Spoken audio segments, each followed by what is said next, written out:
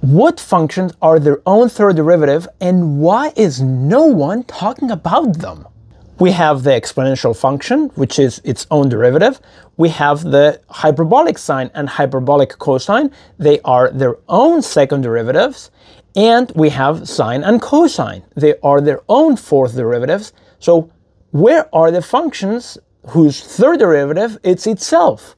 We have given special names to the exponential function, to the hyperbolic sine and cosine, to sine and cosine. So where are these functions and why don't they have a special name? That's my question for you. Can you describe all the functions whose third derivative is itself?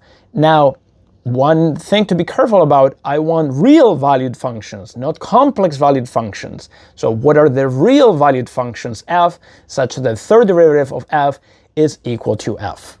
Here's a sneak peek of what one of those functions looks like. So what function is this? But that's not the only one. Here's another one. There's an entire family of such functions. So can you describe the entire family of real valued functions with this property?